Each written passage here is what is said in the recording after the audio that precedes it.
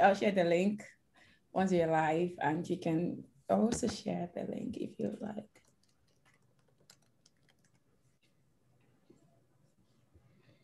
Let me go tweet that we're about to start. Yay, thank you. I'll share the link once you're live, and you can also share the link if you like. I think I'm double now.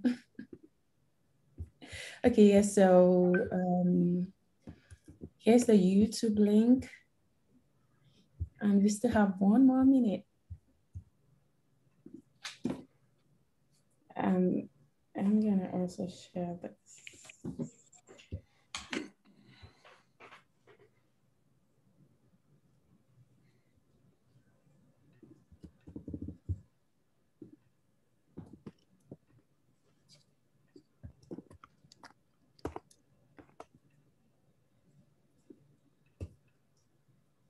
Okay, so right. Yeah, we start. Hello, everyone. Thank you for joining our second colloquium lectures at AI Saturdays Lagos. My name is Tejumade Afonja, and I'm the co-founder and co-organizer of AI Saturdays Lagos. AI Saturdays Lagos, for those of us who don't know the community, is a community of enthusiasts, practitioners, and researchers. We organize annual cohorts and participate in other various activities like this colloquium series. So today we are very privileged and honored to have Mr. Kola Tumbosun for our second colloquium talk. He's the founder of yorubaname.com, a documentation project aimed at translating the linguistic and cultural resources of Yoruba language into a publicly accessible online format. He's also known for his work on the Nigerian English Google Assistant. So if you've ever used the Google map and it sounds like a Nigerian, then you know what to thank for. So Kola will be given a presentation on the limitations and opportunities in language technology for the developing continent. And we are so glad to have you here today, Kola. Thank you so much for taking the time to join us. The floor is yours now. Please proceed with your talk. Thank you very much, Tejumade, for having me. And thank you, Doug, for coming. I was mentioning earlier that my professor who gave me my first job in the US is right here as well. So I'm going to try to keep that pressure very, very contained. It's a colloquium, so I'm going to try to make it as lively as possible so that we don't sleep off. I chose this topic because it's close to something I've thought about for many years, the limitations and opportunities in language technology for Africa, for any developing continent, any developing space. And some of the issues I will mention here that you'll see might be similar to many of the issues that many other communities might have. And perhaps that would give them an idea of how to also approach the issues they might find there. I've been in language technology for about a decade or thereabout. Let me tell you a little bit about myself. My name is Kola Tumbosun. I have an MA from Southern Illinois University in Edwardsville, small town in Southern Illinois, and a Bachelor's of Arts in Linguistics from the University of Ibadan, 2005. 2004 was actually when I first consciously, I think, started thinking about the possibilities of language technology. At the time, Google was just about 7 years old or thereabout. I don't think it was even known as a company doing things in language. It was just a search engine or thereabout. I entered university in 2000. And so you can tell that when I went to linguistics, I had no idea that I would have any opportunity to work in a tech company as a linguist. As many of you might know, or might think, linguistics is deals with language and the structure of language and the internal workings of a language or how it can be used. And many people, of course, assume that linguists speak so many different languages. Some of us do, some of us don't. But we never think, at least when I was entering university, I never thought that all the opportunities that exist in technology would eventually come to onto my space to work on. Even though we had, theoretically we knew that linguistics was was useful in different ways. Forensic linguistics, people who work with crime fighters and stuff like that. But many of us thought, we would just get out and maybe either become professors in the university or like work in broadcast institutions, etc. So, so the possibilities was kind of limited. So so in 2015, during a conference of West African languages called WALK 2004, I was privileged to be invited to join the local organizing committee. I was in charge of the website. I was helping people who were sending abstracts and stuff to process their papers, connecting them basically with the organizing committee, the professors. And so I was close enough to understand how those kind of conferences were run. They didn't know as much about the website, the internet, and all of that. I could design a website. I designed the website, but I used the opportunity to look at the abstracts and kind of get some ideas from what language scholars at the time were doing.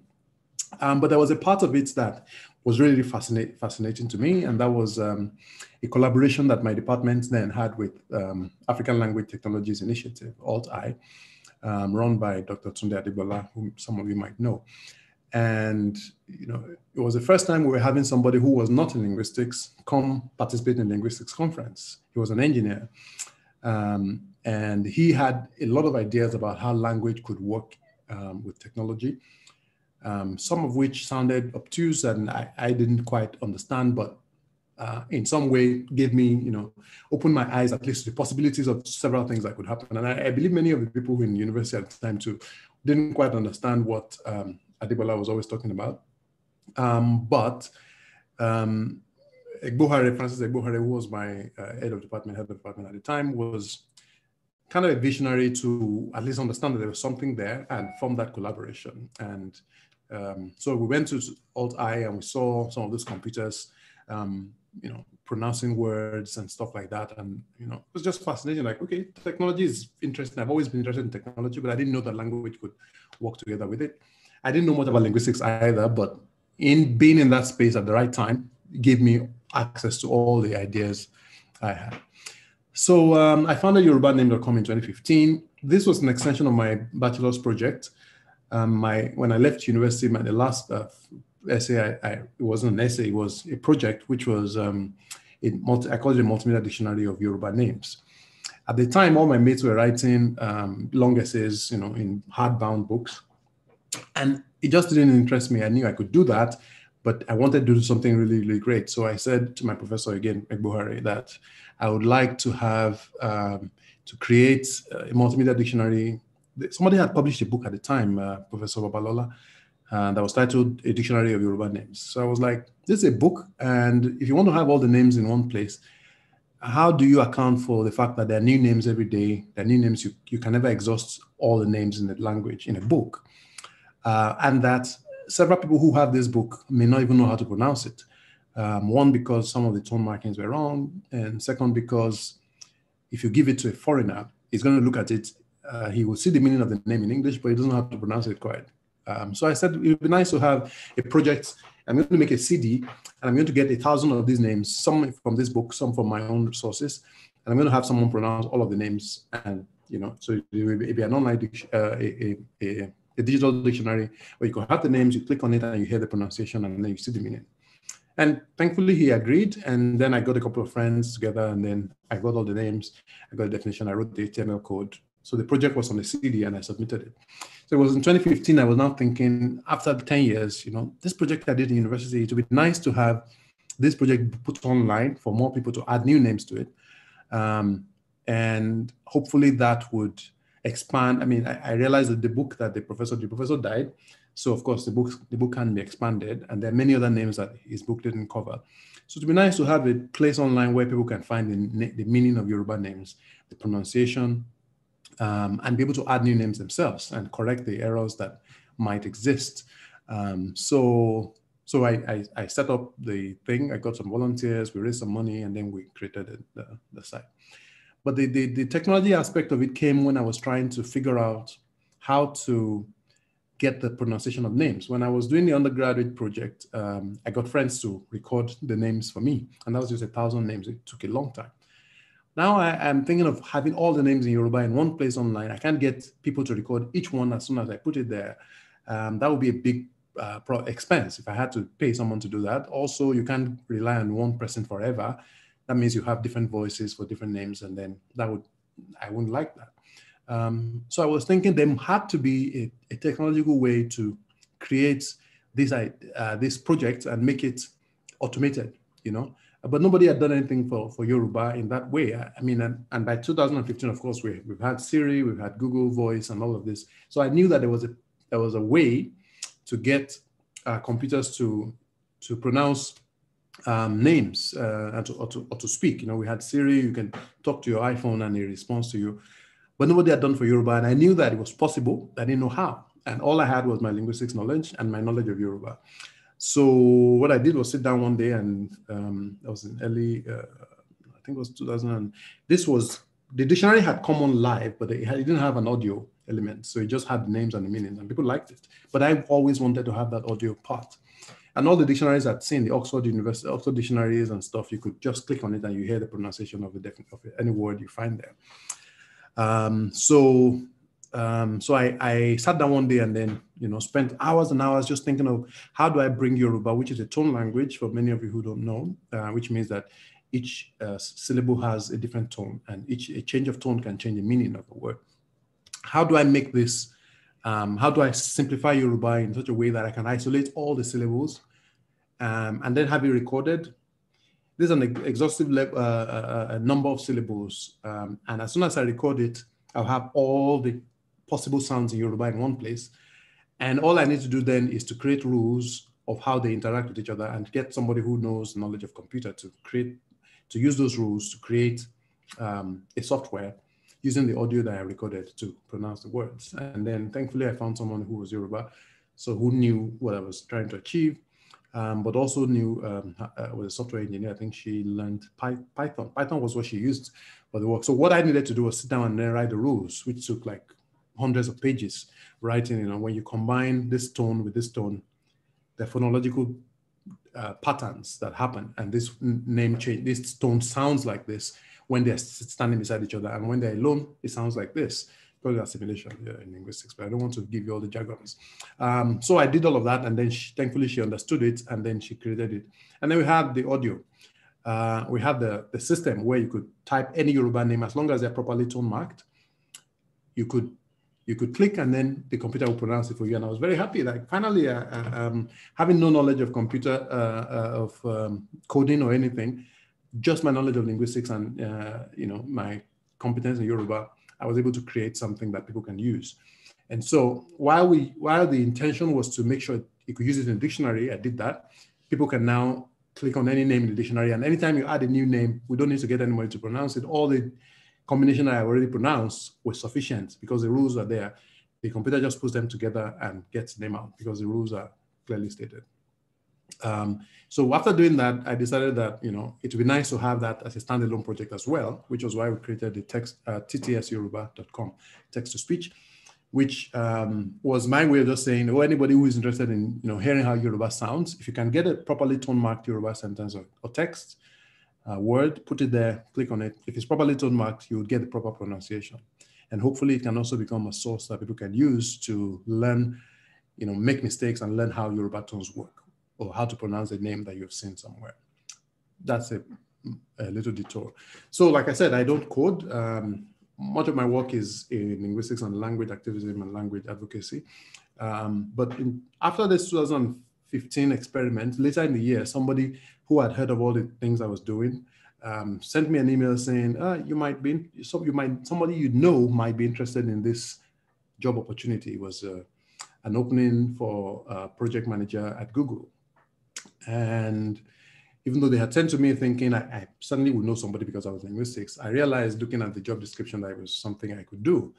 I had, they were looking for somebody who had some knowledge of text to speech, who had some knowledge of Nigerian English, and who was interested in, who had a linguistics background. And so I looked at it and I said, well, this is me, and thank you for sending it to me. Another person sent me the same link the next day, and I was like, okay, maybe the world is telling me something. At this time, I was teaching English at the high school. When I returned from the US for my master's in 2012, I started teaching English. So my background in understanding how English was taught in secondary school, and my own personal conflict with how we were still using British curriculum and American curriculum to teach students. For instance, in the sounds, the diphthongs and all of that, we're still mostly British RP. We're forcing on students' throats, and many of the students didn't understand it, especially because they didn't speak like that when they were on the streets. They spoke Nigerian English. We say come. The English would say come or something like that. We would say go, and in Nigeria we typically just say go. And many of those things are nuances that you don't get if you're not a linguist. You might not understand why these things are different, but instinctively many of my students understood it. So when I was teaching them and telling them, when you're writing your exams, when they tell you what rhymes with go, a word like low rhymes with it. In British English. In Nigerian English, probably not. Low would probably sound different from go. So we don't have that diphthong. We say oh, and many of those things. So I will tell them, I'm teaching you what I'm asked to teach you, so you have to pay attention to that. But you should be free and proud to speak your own way, the way you want to speak when you're out on the street. And so, my own understanding and interest in that distinction between what I taught and what I knew they spoke like also helped when I was now applying for the Google job, to say that I am intimately familiar with Nigerian English. They were looking for somebody who will lead a team to create a Nigerian English voice for Google Assistant and Google products. Again, I had no knowledge of coding or software engineering. When you hear Google, the first thing you think of is, software engineering and stuff like that. But I knew that I had the competence they wanted, so I had to prove myself. So I told them, what my observations about Nigerian English and what I knew made Nigerian English different from British or American English. I told them of the text-to-speech application I've created for Yoruba name. And I told them my master's thesis, which had examined the influence of tone in how Americans who are learning Yoruba, fare. So it seemed that I was a perfect person at the right moment, and I was in the right place. And so I got a Google job. And so I led the team, and that was that. And the product came out in 2018, I think. 2018 or 2019, I'm not sure now, where, now many of Nigerians can now use their Google Maps and Assistant in a Nigerian English accent, which pronounced things the way Nigerians typically would, with the right accents, different from how he used to pronounce it, when it was just British English or American English options that they had. So those were the things that I'd been doing. And so my talk here today is just to tell you a little bit about, what I found over the years, obstacles and opportunities in language technology, as well as some of my experiences. I'll probably demonstrate some of these things I talked about earlier if I have some time, or if any question leads to it. As a creative writer, I've also tried to write in Yoruba. I'm interested in the language and its survival. I've been doing a lot of translation from English to Yoruba and from Yoruba into English. I'll talk about that much more. So language technology. I assume that not everybody here knows what language technology is. So I'm going to just give a little definition, which I found online. Also called human language technology. We just talked about studies, methods of how to use computer programs to analyze, produce, modify, or respond to human language text and speech. In other words, we're talking about how we use how to use technology to mimic speech, or to power speech, or to do the things that humans typically do with language. I assume that this is important because technology, as we know it, has done many things to either simplify or speed up the things we normally do as humans anyway. So, so it's just natural that language technology also becomes a part of it. So it includes, some people call it computational linguistics. That's a subset, I think. Natural language processing is also another subset. Sometimes they use them interchangeably, but each of them focuses on different things. So language, natural language processing basically is about, something like Siri or Google Voice, where you take human voice and then you use the computer to turn it into something that can work on the computer when the human is no longer there. You process human language to make it work.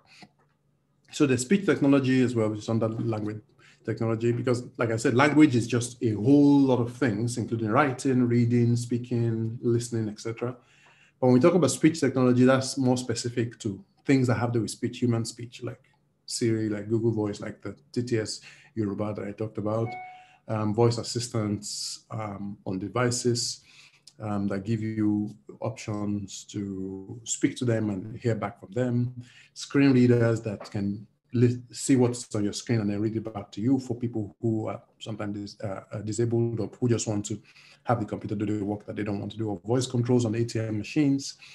Some of these ATM machines use just normal human recordings. So it's not really interacting with you. It's doing things that have been programmed there, but there are some that are more interactive, or voices you hear in customer service lines where it tells you, you have pressed 1. Is that your answer? And then you say yes. And then it processes it and understands it and then gives you something to do. But language technology also includes a number of other things that are not just speech. So like when you want to write on a computer, the text you have to write with, the text I used to write this thing, it's a kind of language technology because, writing is also a part of language. Creating keyboards for computers and mobile devices is also a kind of language technology. And we kind of take these things for granted until we realize that not everybody has their languages on the computer. There are many people, parts of the world where the languages probably don't even have scripts at all to write with. And there are some languages who, have very small number of users. And so people who create computer technology don't think of them when they think of putting languages on the computer. My computer, for instance, now, it probably has an option for French or for German, Russian, but there's some, it probably doesn't have for maybe Zulu or, Amharic or something like that. So there are issues with what languages are prioritized and all that. I'm going to mention that as part of the problems that I've encountered in the past. So why do we need language technology? I've mentioned this earlier. Efficiency, I guess, and speed, just like, why do we need cars when they're horses? When the computer is there to solve problems, we get to, it's solving some problems. Language technology is also solving some problems. So optical character recognition, OCR, I mentioned earlier, where, you can have a text on paper, you want it on your computer. Instead of typing it, you can have it scanned. That's a kind of language technology. Audiobooks and screen readers, I mentioned earlier as well. Audiobooks mostly, I think, are read by humans. Somebody goes in the studio and records and stuff. But there are screen readers where, it's a text that the computer has never seen before, but you just put it there and it sees it and then it reads it back to you. There are limitations there when they don't understand the words there, for instance. So for the Google Assistant I was talking about earlier, before we did the Nigerian English voice, there were some street names that the British English voice couldn't pronounce properly. So it would say, there's a famous street in Ikoyi, would say, turn left on Bayo Kuku Road. The word was Bayo, but there's no way the British English accent could figure it out. It's a Bayo Kuku. So having a voice that recognizes the accent and how things are pronounced helps, and it brings a lot of people who would otherwise not want to use the tool, like taxi drivers and people who are not like, middle class educated people, society, to be able to use the one that gives them access to the right accent and all. Of course, the reverse is also the case when I went to the UK and I had to use my Nigerian English voice on my phone, deliberately also because I wanted to see how it would pronounce the British English names. And places like Leicester. I was wondering whether to say Leicester, which is what it looks like on text. But for some reason it said Leicester, so I assume we did a good job. But there were some other street names that I found very funny. It sounded very funny when the Nigerian English voice, computer tried to pronounce it. And so that's why we pay attention to accessibility, to representation, to make sure that people who are using computer are not left behind just because of the fact that there's just one big language, and let's not care about every other one there. So I want to talk about inclusion as well, which is, I think, actually one of the most important reasons we use language technology.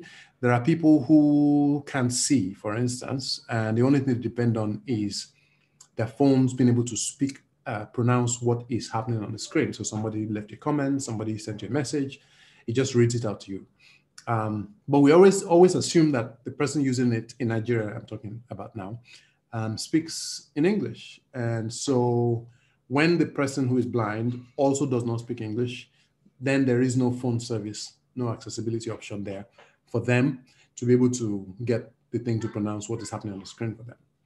Because, of course, Google Translate isn't very good with Yoruba or many African languages. So therefore, even if you use translation, what is translated usually is not good. And Google Translate doesn't pronounce Yoruba words anyway. So it's not going to work. So there are, reasons why we need many of these technologies. And many people have already benefited from them. But because of language exclusion that many people kind of overlook, there are issues, there's a reason for many people like us to get into the field to make sure that these issues are raised, and as much as we can do, we do as well to help bring more people into technology. So I've talked about this already in the past. Gboard I had not mentioned. Gboard, before I left Google, one of the things we did was, Gboard was starting to be developed at the time. Which is an app that allows you to write in any Nigerian language. So Nigerian languages use tone. As you can see, when I write Yoruba there, I put some tone marks on it. This is a way to represent the tone in the syllable that is there. So Yoruba. Without the tone, the computer trying to pronounce this, my TTS voice trying to pronounce it, would say Yoruba, which is not how it's pronounced. But the tone mark on the U is a low tone, the one on the A is a high tone, Yoruba. So Gboard was created to help underserved communities around the world be able to text and to write in their languages. Again, there are many languages with no script at all. So the project started focusing on those who have scripts, and then making sure that when you change your Gboard to a particular language, all the script you need to write in that language can come up, and then you can be able to text and write it to your friends. Of course, not many Nigerians use this because there are also attitudinal issues where people assume that, why do you need to write? That English is always, the way we write in English without any tone marks was sufficient, and you don't need to mark your words to communicate. Or many people don't even have the skills to be able to properly tone mark, so they don't spend time using apps like that. So a couple of obstacles I found in my experience with language technology. Again, I said I am not a technologist per se. I have worked in the space, and some of these issues that I have found, and there are probably others as well. I'm a linguist, and my angle is usually to look at how we can make sure that more people are represented, more languages are represented, and that we are able to use technology to speak to these languages, and these languages are comfortable with the tools of technology that we are creating. So corpora is the first one, which basically just means body of text. For most language technology products, we need large bodies of text to make them work. So to be able to create a Nigerian English voice, we needed thousands and thousands and thousands of lines of sentences written in Nigerian English style, and then someone had to record them. Google could do that because they had a lot of money. For smaller languages, especially ones that people are doing, in their own living rooms, it's hard to get a large corpora. So for Yoruba, for instance, for Nigerian English, you could go online and get almost any Nigerian blog. You would find kind of ways of speaking in Nigerian English, and you can just extract that text and clean it up and make sure people can then record that and use it for your work. For Yoruba, it's not the same, because when you go online, people haven't been writing Yoruba online for a long time, because there are attitudinal issues, like I mentioned earlier. Most people speak English anyway.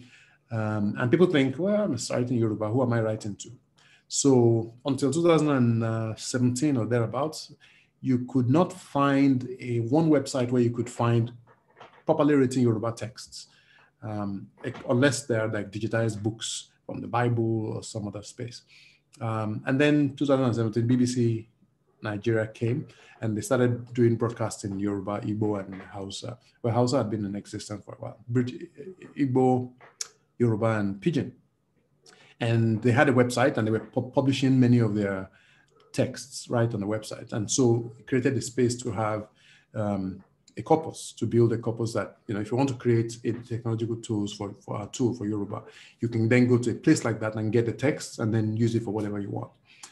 Unfortunately, also, because BBC is a commercial enterprise in some way, at least for the British government, and I probably because of their manpower or for whatever reason, the texts, Yoruba texts put on the website, don't always have correct tone markings on them. When we were writing the style guide, the journalistic style guide, I was involved in the planning of that as well at the beginning. One of the things we insisted on was that when you publish anything in Yoruba, make sure it's properly tone marked, properly written, so that anyone reading it, more than just getting the news and information from it, they can also use it as a way of learning the language. But over time, I think the instinct to get the news out has overcome the need to write them properly. So it's also not a very dependable source all the time for getting a corpus of Yoruba. So imagine now for languages that don't even have a corporation like the BBC to publish their work, or languages that don't have any script at all. So those are limitations. It set them back so much, because even for Yoruba that has all these texts, we still have a long way to go. When you get a text from a BBC website or a personal blog of somebody writing in Yoruba, you still have to read through, get someone to read through and correct the text and make sure it's all perfectly written before you even feed it to the machine, because it's garbage in, garbage out. If the same reason why Google Translate probably doesn't work as well, because if the text you're getting it from doesn't have properly written texts, then the thing that comes out of it also is going to be terrible. And so that is for Yoruba, which is also already has a big, population. Imagine languages that don't have that don't have a large history of published materials, or that don't have any script to write them. So Igbo, for instance, has been written with a Latin script, just like Yoruba, with modifications and stuff. But over time, people stopped putting tone marks on Igbo words. And so the Igbo texts you find online are also not properly written, so you can't use it for any text-to-speech application. I was able to do the TTS Yoruba for Yoruba because Yoruba has visible tone marks that are used. So you can teach the computer that when you see this mark, give it the sound. When you see this mark, give it the sound. Igbo that doesn't have that makes it a lot harder. English doesn't need it because it's not a tone language. So English texts are more easily used. And English also has such a large corpus online. Almost everybody online writes in English, at least a large number of people. So to create a speech technology work in English, you have so much data already there. Just grab them and have someone read through, and you're fine. You're good to go. So that is a big issue. I mentioned the number of language users. Some small languages, people don't even know about them. And the language number of users shouldn't have been a problem, of course, because like I would mention in a few slides from here, Siri exists in Swedish and Norwegian and Danish, and I think Icelandic as well. 4 languages in the Nordic Circle that in total population are not more than 18 million, 4 of them at most, maybe 20 million, 4 languages. So each of them an average of 5 million each. And Siri exists in each of these languages. Yoruba is spoken by over 30 million speakers, and we don't have any text-to-speech application, except for TTS Yoruba that we did, which is still not perfect and it has its own issues. And it's a private effort. So the monetary incentive for big corporations is to find language communities that have users that will spend money to buy their products. So if they think that Yoruba language community doesn't have that large number of people who would pay for it, then they would not create stuff for Yoruba language. And so now imagine smaller African languages that don't have like huge paying population, etc. The language attitude I mentioned earlier, it's always an issue. When we were creating the Nigerian English voice, the questions I was always asked at Google was, what do you think? Do you think people will like it when it comes out? And I've always said, well, I have two answers to you, for you. There will be people who will like it and will use it because it benefits them, it helps them understand things that the old voice didn't let them, like people who are uneducated, people who, taxi drivers, Uber drivers, etc. And there will be people abroad, Nigerians who live in foreign countries, who will be interested, even just for nostalgic purposes, to be able to use a voice that sounds like home. But there will be people who are Nigerians who are educated, who otherwise should embrace this product, who would say, why is my phone speaking to me in the Nigerian accent? Why not a foreign accent? It's an attitudinal issue. And the reason why is because they feel that anything that doesn't sound foreign is not standard. And so you would find people who would complain about it, and you shouldn't worry about them because it's a mental thing. And if they want to use British English because they like how British English sounds, let them. But there would be people who would use this product. And when it came out, surprisingly, well, not surprisingly for me, it was the same, where people, even before the product was announced, people started hearing Nigerian English voices on their phones, and they started tweeting and complaining and wondering why my phone sounded like a Nigerian. If I wanted to hear my own voice, I would go outside and speak it to myself, or things like that. So you found I retweeted many of them. I probably should have put them on this slide, but there are a number of people who were really pissed that why is Google speaking in a Nigerian accent, and they hated it not because it was bad or because they couldn't hear what it was saying, but because it sounded like them. So there is that language attitude problem. And there's the issue of not having enough linguists working in tech. Many linguists I know work in universities, bringing out abstract, academic work, some of which are useful for tech people, of course, but we need more people also working hand in hand with tech people to create, to solve many of these problems in practical ways. Language, we talk about, linguists working in language, protecting languages from going extinct and stuff like that. What they do mostly create dictionaries, primers and stuff like that, which are good, but technology is a very important way also to help protect languages from dying. So hopefully getting more linguists to work with tech people might help. Then government policies. In Nigeria, for instance, we don't ask how many languages people speak when you're doing census.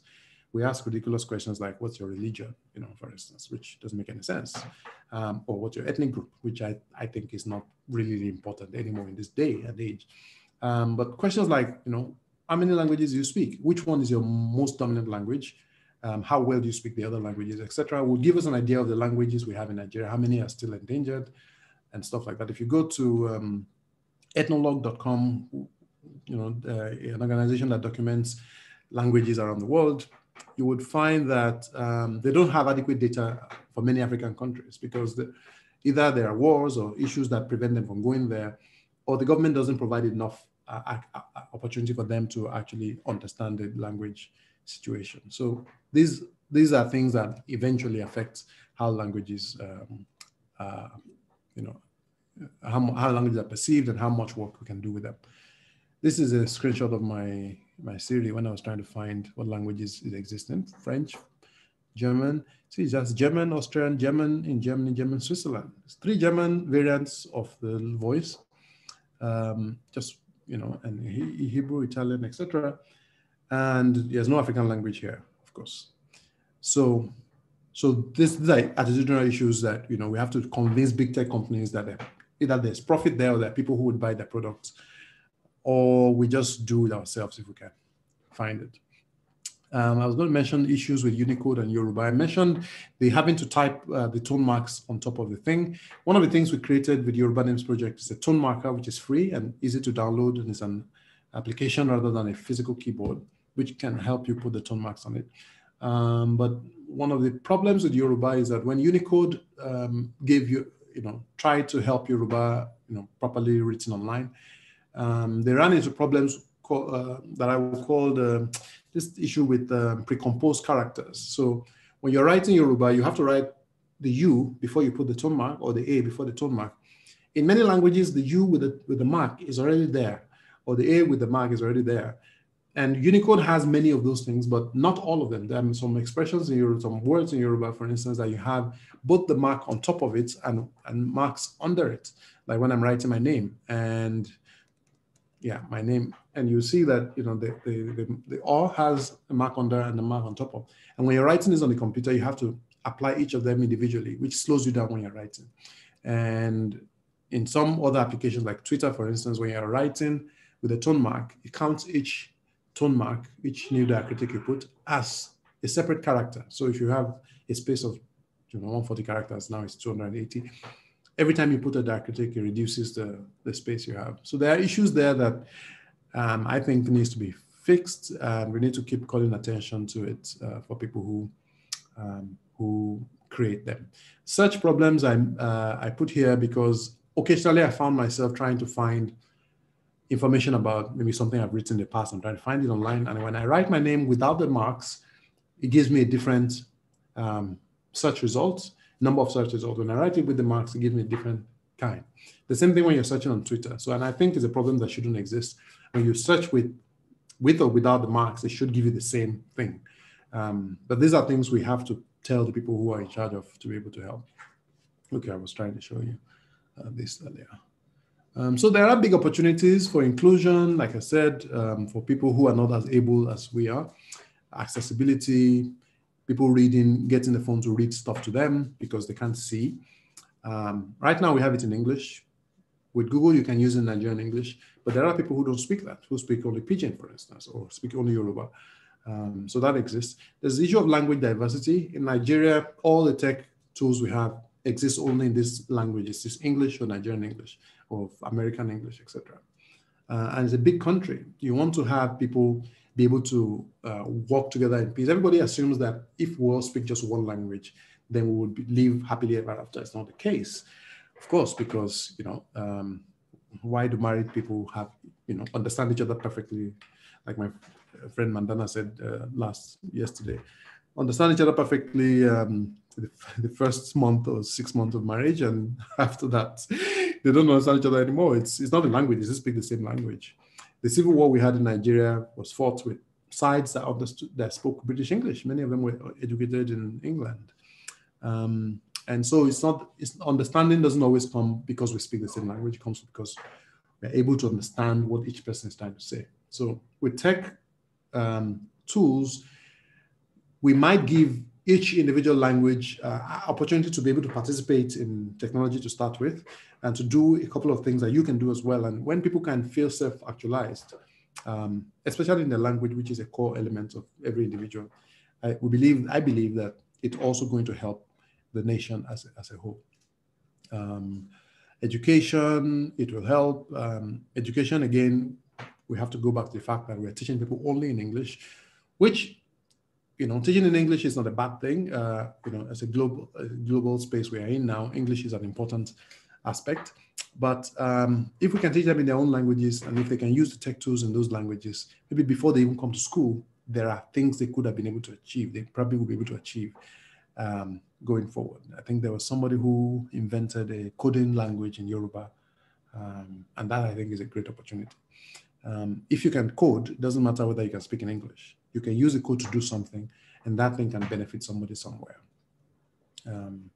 Documentation, writing, financial inclusion, I need to mention because it was a day I was at an ATM and somebody who was in front of me was taking too long, and I realized eventually that he couldn't understand what the ATM was saying. And what the ATM said to him was something like, we only dispense in multiples of 10 or something that slightly technical mathematically. And he didn't understand it because he hadn't gone to school. He's a business guy of around my age. And I realized banks take for granted that everybody can use the ATM machine because it's in English. But there are several people who have money and who have businesses and who don't speak in English. And so they will not put their money in the bank when they realize that they will spend too much time trying to understand what the machine is saying, that they might lose their money, because they can't understand what it is. There are robots that are coming in the future. During the COVID times, there are people in hotels that have robots come bring things to their rooms and stuff like that. We think of all these things as cute and all of that, but every time I say it, I think when this becomes more commonplace, how many more people not able to speak in English, which is usually the language that most of these big projects are in, would be able to benefit from the opportunities that these things bring. The organizations working today in African language technology, at least in Nigeria, I know of Alt-I, which I mentioned at the beginning. Yoruba project is mine, and we have a lot of volunteers. There are big tech companies doing their own thing. And depending on what skills you have, data science, mathematics, linguistics, etc., you can also find a niche for you to help other people. So, yeah, I mentioned this earlier: software engineering, language competence, interests, etc. And that is it. I think I've taken enough of your time. I said I was going to spend 30 minutes and now I spent 45. So thank you. And I will take your questions. And if there's any other thing I forgot, I will likely bring it back. Thank you, Tejumade, for having me. And I welcome the questions. Thank you so much, Kolatumbosun, for being here. I mean, I learned a lot from your talk. Maybe especially because I'm very fascinated about all of this language, or maybe also because I am Yoruba, and it makes me so glad to hear from you. And so before I go on about myself, I would allow anyone who has question for you to please. You can unmute yourself to ask Kola your questions. You can also type your questions on chat if you'd rather do that. But we are collecting questions now, and the floor is yours. Thank you for joining us, everyone, by the way. Kola, I had a question. Yes. You had mentioned something about someone going out and coding for themselves for those things that they want to be able to do software-wise for Nigerians. Do you, and I've seen this before, do you think that coding itself has a sort of an English-only problem? Like all the commands tend to be based in English lexemes.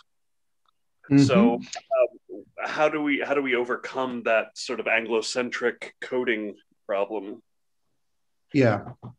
Yes, I think I kind of broached earlier, but I didn't dwell on it. I read about somebody who created a coding language in Yoruba called Yorulang. I haven't used it. I mean, I don't code again, but I saw people show interest in such a thing. Right now, the coding languages that exist, Python, this and that, etc., all of them, again, come from the idea that everybody can understand what what are the terms they use, publish and etc. All these terms that come that you have to use, that you understand them. So I assume that anybody who doesn't speak in English would probably have a problem from the start, just trying to get in there. But I don't know. It's possible that if you go to a village where nobody speaks English and you want to teach someone how to code without having gone through the educational system, the current British-focused, English-focused educational system, you will have to first teach them to understand what these words mean. So if you can get those words in a language they understand, they might have a better access, better opportunity than somebody who's having to first go through a language barrier before getting to it. So it would be nice, I assume, if such more opportunities like that exist. But again, I don't know what it takes to create a coding language. Sure. I assume that it's going to take a lot of work as well. So the person doing it must first understand how the coding works in the English language, and then make them work in the local language, and then teach the computer to recognize that when somebody says this, it's exactly the same thing that exists in English. There are opportunities that exist there, but people have to know that these opportunities exist and that they can benefit someone somewhere in the future. Again, English is just a medium. So Albert Einstein grew up speaking German, and every of the theories and papers he's written in German before he moved to the US are equally as valid as the ones he eventually wrote when he started publishing in English. It's not the language that makes it genius. It's the fact that he's able to express it. So you're right. I hope that opportunities like that exist. Give me 1 second. I have to let out my dog.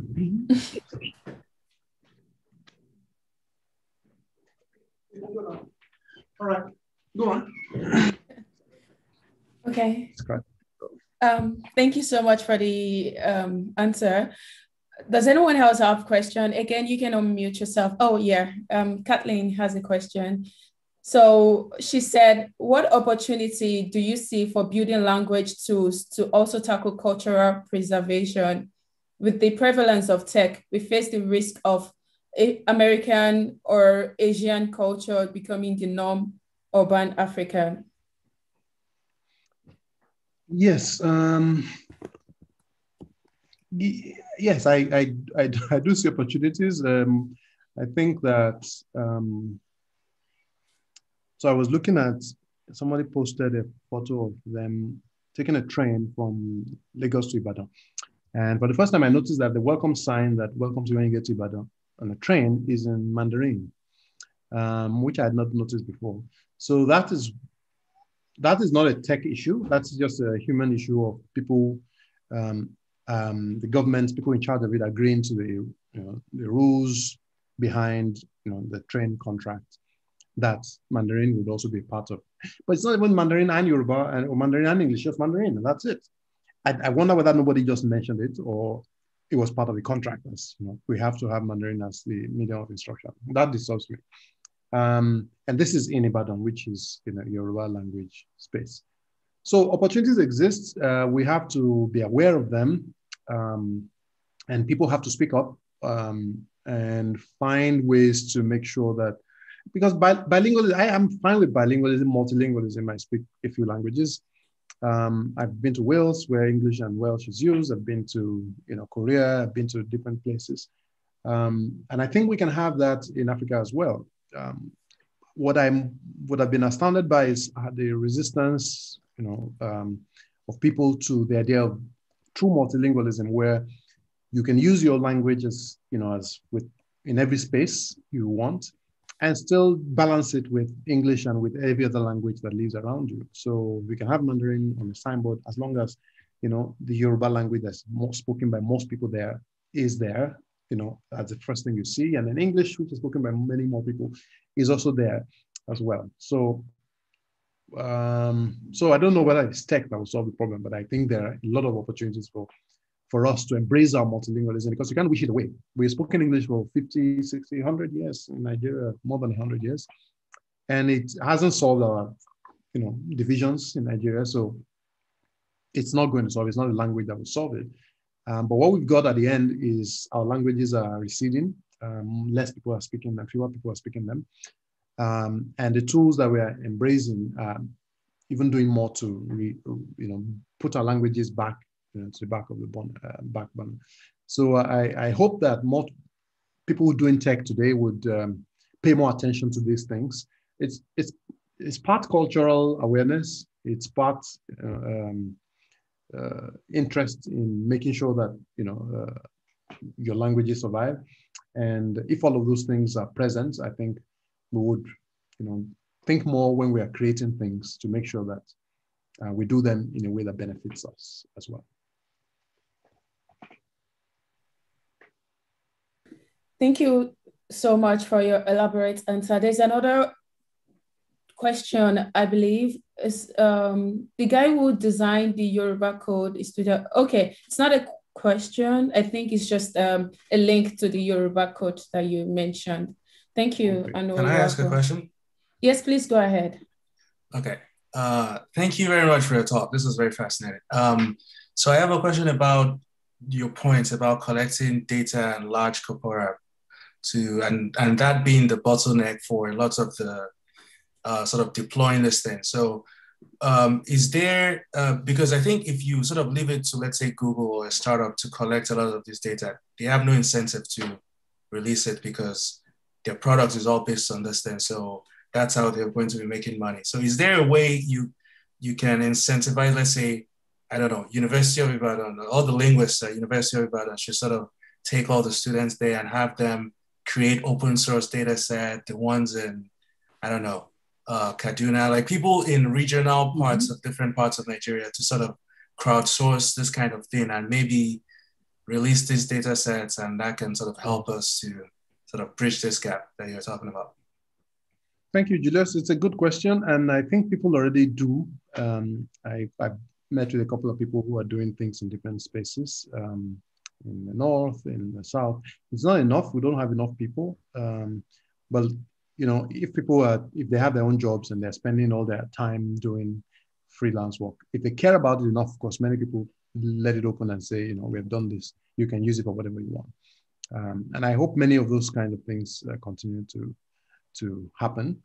But we need there's always a need for manpower, grants, government support. Government support never happens anyway, but there are people doing stuff in different spaces. And I think you make a good point. It's part of the things that would help us create this future.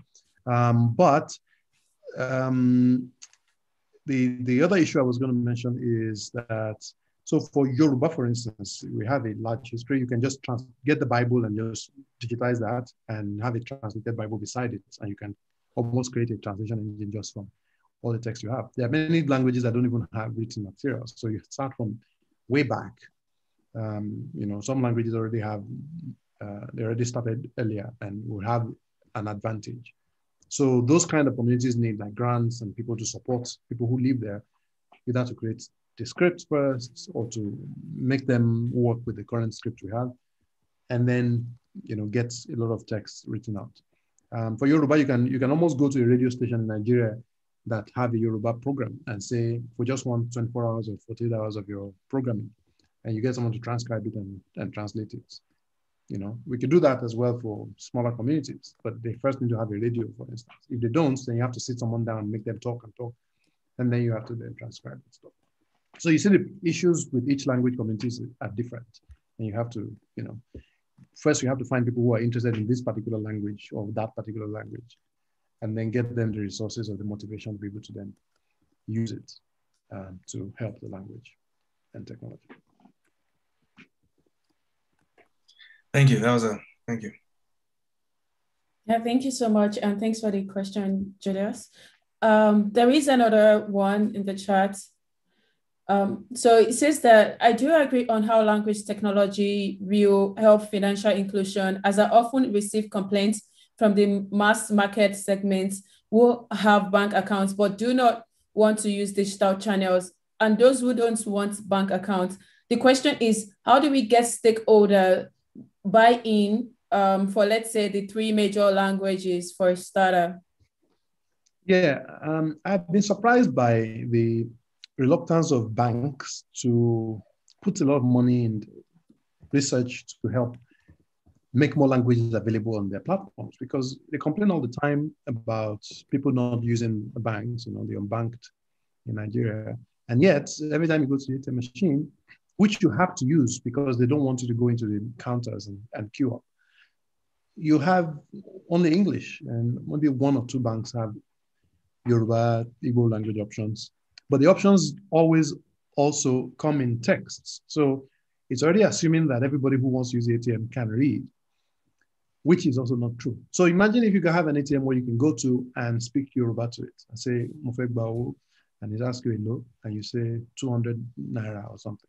And it says, and ask you all the questions, and you can hear it and have it respond to you. I know a lot of people that would benefit from that. But you write Yoruba on the text. Yes, it's Yoruba, but not many people who speak Yoruba can read it. Yeah, grandparents and stuff like that, and people from different communities. So I'm surprised that the banks who have a lot of money would rather give it to superstars to dance and do something for them on their billboards, or to put Christmas lights on Zumba at Christmas time. So rather than put money in things that could actually benefit and bring more customers. I don't know the answer to it, but I do find it very interesting. Interesting. There's a lot of opportunities, limitations, just like you mentioned. And I hope that people that joined us or listen to your talk in the future can recognize this and try to do something. It's also start with community, can I build tools? I know how to code. Can I like create some tools that can like facilitate data sets collection? Can I share this tool amongst my community? Can I give it to my mom to like, donate to this tool? It's all about sharing and believing that this is a really important problem.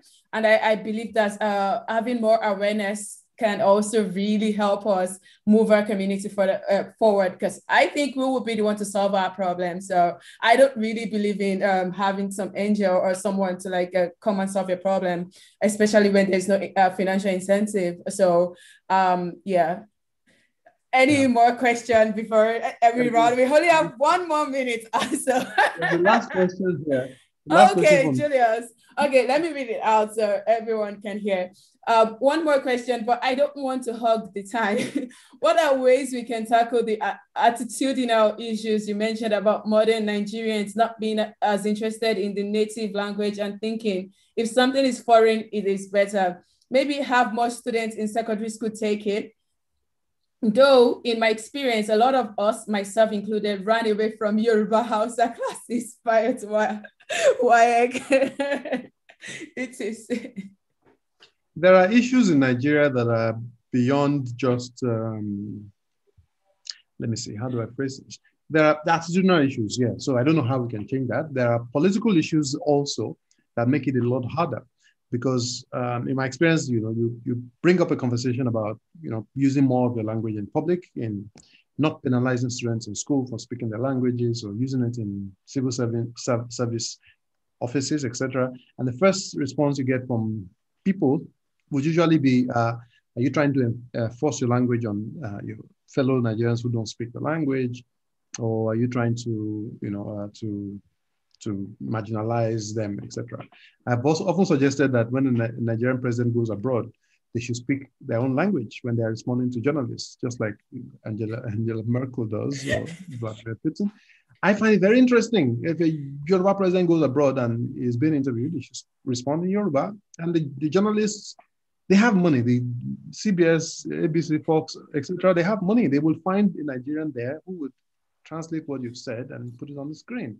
Doesn't mean you don't speak English, you understand the question, but it's a way to advertise that you come from a country that speaks a different language. The question people always ask is, oh, are you saying that, one language out of 500 languages should be enough, to represent Nigeria? And my answer is always, we had presidents come and presidents go. In 2015, we had a president who spoke Ijaw. Before him, we had one who spoke Hausa. Before that, we had one who spoke Yoruba. So every time a new president comes, let them speak the language they speak. The people who listen to them probably can't tell the difference between the languages anyway, but they will translate it. They will give a job to a Nigerian abroad. But they also know, if they are able to separate the languages, that you come from a multilingual space. You don't lose anything and you benefit. Because even the English you speak right now, when you're speaking to foreign journalists, are usually closed caption on the screen because your accent is different from theirs and they still don't understand what you're saying when you're speaking it. So it really doesn't matter. So it's a way to encourage the language diversity and to make people more comfortable listening to other people's languages. There's nothing evil in the fact that somebody's speaking Hausa beside you or somebody's speaking Igbo beside you. But because of our political history and a number of other issues we have in Nigeria, we tend to feel suspicious when somebody is speaking a different language beside us. So that would need to change. And I think politicians can help make that happen. And tech people can also help make that happen. The Nigerian English voice, for instance, you would think that it's a Nigerian English. It doesn't belong to a particular ethnic group, but still people found a way to make it to ethnicize it and say, oh, the voice sounds like an Igbo person, sounds like a Yoruba person, sounds like, it's still Nigerian English. So there's some attitudinal issues that probably won't go away, but we still do what we need to do and hope that the future is better than the present. Okay. Pẹ̀lú eléyìí, àti wá parí colloquium series mi ò mọ̀ what is colloquium in Yoruba? We have to find a word for it. If it doesn't exist, it's part of. My goodness. Part of what we have to do. Okay. Ẹ ṣé gan-an ni o, Bọ̀dá Kọ́lá, fún ìbéèrè àti answer àti gbogbo ẹ̀. Yorùbá mi kò dán dáadáa. Mama practice. But you don't have a translator. Unfortunately, you don't have a translator. You can't understand what you're saying. So thank you so much. I was just thinking.